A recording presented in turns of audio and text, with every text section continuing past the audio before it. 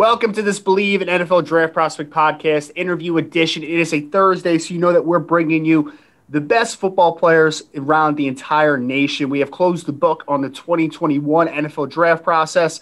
I have myself a young man with me who actually reached out to after the 2019 season that he put together. And then unfortunately, Division II football, Division III, and a lot of FCS got pushed or completely canceled. So had to kind of put it on the back burner for a little bit. But I'm talking to a really talented quarterback who, if you've tuned into our show, we're not just talking to the guys that you have seen regurgitated a million times. I'm talking to other players who I think have potential to potentially transition to the next level. I'm talking to Chance Fuller, quarterback out of Fort Hays State, who, going back to the 2019 season that I mentioned briefly, fantastic season. Had over 3,000 yards passing, 3,344, 35 touchdowns, only 6 interceptions, and 65% completion rate. So he was one of the outstanding quarterbacks on his level. Unfortunately, I am joined today by Chance. Chance, appreciate you, man. Taking a little bit of time. This is awesome to finally get this set up. I know it's been a long time coming. Yes, sir. Thanks for having me. Absolutely, man. So I kind of wanted to run this as a little bit of a journey, Chance. I've listened, I've been reading stuff about you. I've been doing my background info. I've been listening to some interviews that you've done in the past. So I want to kind of start you out. I know Lamar High School originally is where you're out of.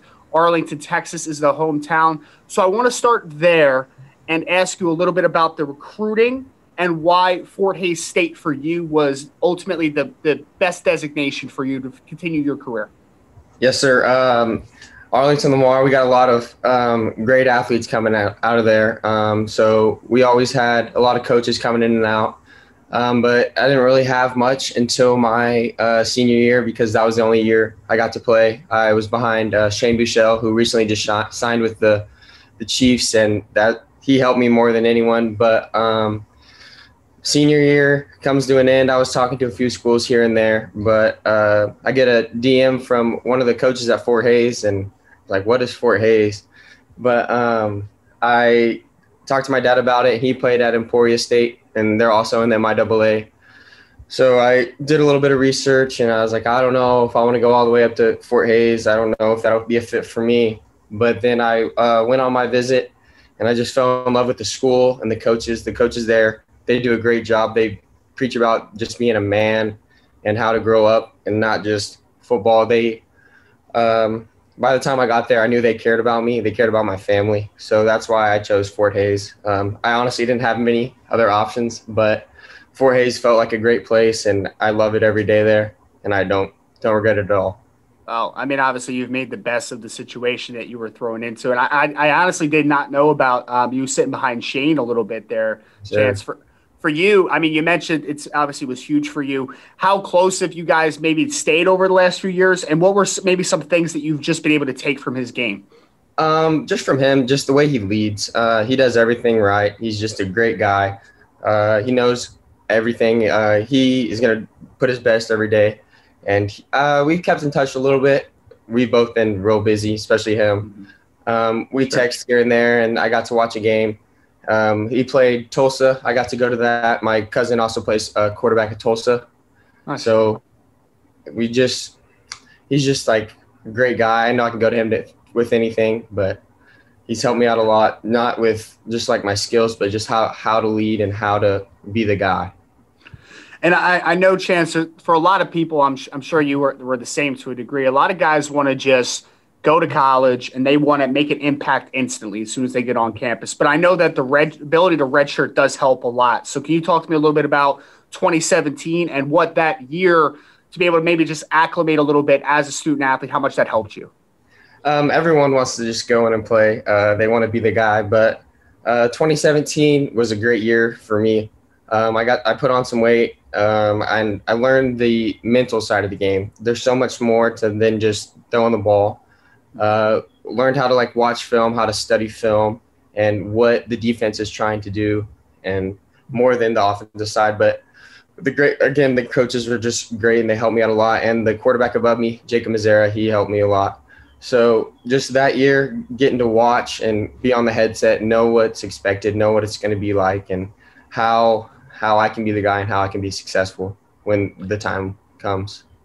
And I know that you played a decent amount as a redshirt freshman. I believe maybe 10 games and 2 as a starter. But I know the next year, the one that I kind of highlighted a little bit, we're talking 35 touchdowns, which is a Fort Hays record actually. And you do that as just a redshirt sophomore. Kind of looking at that season, Chance, as a whole, how special was it? And was it something where that exceeded expectations? Was that just the expectation? Like, how was that season just kind of in retrospect? We had some great receivers that helped me out a lot. It's just my job to get them the ball. But it was a good year. We expected better, to win more games. But offensively, we had one of the best seasons ever. We scored, I think, like 42 points a game almost. And that was another Fort Hays record. But plan to do more in the future. We're still putting stuff together. But that year, it was a lot of fun. Just getting it all to myself and just getting like the feel for it and getting my just getting ready. So it was a lot of fun. And I know we talked about Shea Buechele as obviously an influence to you, but who are some other players, Chance? It could be growing up, it could be while you maybe first started loving the game, or it could be now. Some guys that maybe you watch a ton that you emulate to a degree. Growing up, I'd say just my family, because my dad, my uncle, and my grandpa, they all coached high school football here in Texas, and they all were quarterbacks. So that they just always helped me, and I always looked up to them. And then honestly, in like high school and college, the people that help me out the most are the other quarterbacks, because they know they see the same things I do. And even the quarterbacks up there now in Hays, they help me more than they know, because we're in the same position. We see the same things, so they help me. But I like watching like pros. I like watching Aaron Rodgers. I just like the way he handles himself and how he's not the most athletic, but he can make a play and he'll get the ball to the players that he needs to. Yeah, no, and he's a great player to obviously look up to, and one of the best ever, not even of just this era. So I know he's a great person, obviously, for you to maybe look for on top of your family and players that you've been able to play with. And I'm kind of curious, Chance, because I'm from up north. I'm a New Jersey guy. You hear high school football in Texas is the craziest thing in the world. I have to ask you, is it quite as crazy as people act like it is? I think so. I went to a couple high school games in Kansas, and I thought it was at a middle school game. No, I'm just kidding. But no, it's crazy. Just the buzz on a Friday. It's like, are you going to the game, or what game are you going to? Because it's just crazy. Everyone knows everyone. You were playing a school 5 minutes down the street, kids that you grew up with, and everyone's there. It's the band's playing, and it's a lot of fun. It's real. I want to talk a little bit about, I'm sure that this is maybe like a little bit of a sour note, because we got to talk a little bit about COVID, just because I know you probably had some big expectations, not only for yourself, but as a team. You mentioned the talent that you guys have as a football team. So talk to me a little bit about, it obviously sucks, right? It's pushing most of the FCS to the spring. It's canceling Division II, canceling Division III, NAIA, like those are just kind of kaput. So talk to me a little bit about just the trials and tribulations of that COVID-19 pandemic, and how you feel like, even though it was negative, you were maybe best able to navigate it to the best of your ability. Yeah, we were in our second spring practice of 2019, getting ready to start spring ball and get practicing, and like there's just rumors going around like we're done after this. Everyone knew like other schools were shutting down. So we were like just rumors going around like, what do we do? And then after practice, it was just, all right, we're done. Like, go home. So we didn't know what to do then. Then we come back in the summer, and we're all lifting 1-2 a rack and just wearing masks and staying away from each other. We don't really know what's going on still, hoping for a season. Thought it was going to be done by July and get everything back in normal.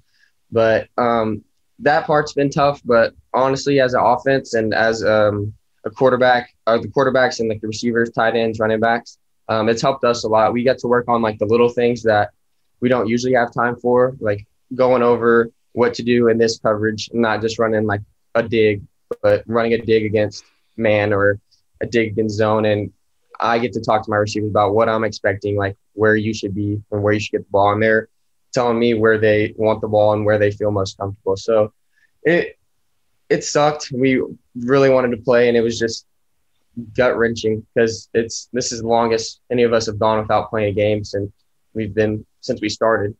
But like all in all, I think we're making the best out of it. Just doing what we can and getting ready for next year. We had a few scrimmages in the spring, but still wasn't the same. I had a red jersey on, so haven't been hit in a while. But we're ready, and we're more than ready. And we open up with a big game against Northwest. So, well, and kind of on the positive side of everything, how excited are, because I know, like you said, it's not the same. You haven't played in a football game in a little bit, but just knowing that better things are on the horizon. A normal season is potentially just, a blink of the eye away. How excited is the team just to finally get back to action? We're excited. You can tell it's getting closer. It's still 3-4 months away, but that seems so close it's been like almost 2 years without playing. So you can just feel it. It's getting more intense as practice and lifting goes on, and just talking about getting ready to go. And our expectations for the season is just get it done, just keep winning, and just get it done. I love it, man. I love it. And sure. I'm kind of curious, Chance, because I know it's a little difficult. I mean, obviously the quarterback position is so cerebral that I'm sure that you've been able to make, huge leaps and bounds as a football player, even when you're not being able to play, unfortunately for you.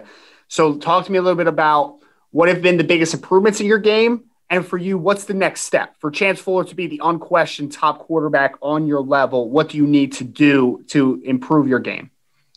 I need to do a lot of things, but I need to work on my footwork, get that settled in my mobility, being able to get outside the pocket and still be able to make a play, or if I need to get down and run for 5-6 yards or even a first down. Run is not a part of my game, and I'm not trying to make myself running quarterback, but I need to make that an option if it's needed. But just getting that connection with my receivers, I wouldn't be anything without them. So just continue to build relationships with them and build camaraderie with them, just get that going.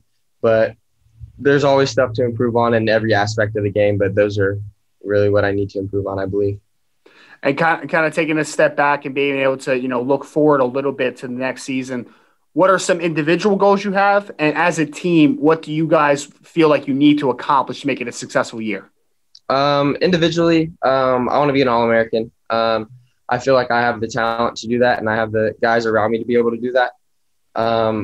And then team goals, we want to win a conference championship for sure, and just keep winning, get on a roll in the playoffs, because we have the talent around us. We have the coaching staff. We have the community behind us. I don't think we can get it done. We just need to do it. And I know this one, it might be a little bit further into the future. Obviously, when I would have thought that you would be a part of the 2022 class, but I know with eligibility, like who knows exactly when that jump potentially is going to be made.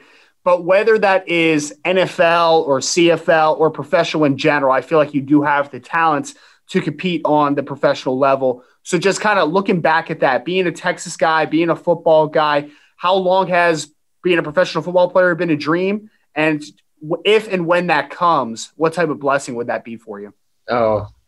It's been a dream ever since I can remember. Just always growing up around football. You just always want to be the best. It would just be anything, just for an opportunity. I would love that. It would just, wherever it is, whatever it is, that would just be a blessing. That's all I could ask for, just a shot. So I know coming out of D2, it doesn't happen a lot, but hopefully I can make that happen. Mm-hmm. So again, a young man to keep an eye on, entering the 2021 season. Future draft prospect, we've got Chance Fuller again, Fort Hays State quarterback, record-setting quarterback for Fort Hays State. Chance, appreciate it again, man. I know, again, long time coming, but I really do appreciate you taking a little bit of time today. Thank you for having me.